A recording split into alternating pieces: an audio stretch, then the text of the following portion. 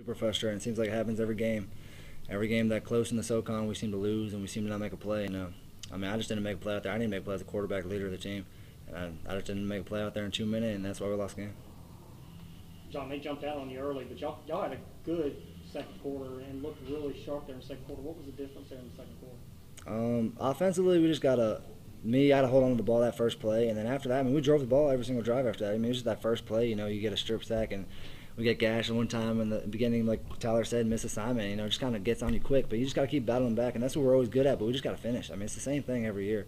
It seems like I'm just a broken record saying we got to finish, and we got to find a way to do it. What about the penalties? I mean, some frustrating penalties, and you guys had a touchdown, you had a long run called back by some penalties.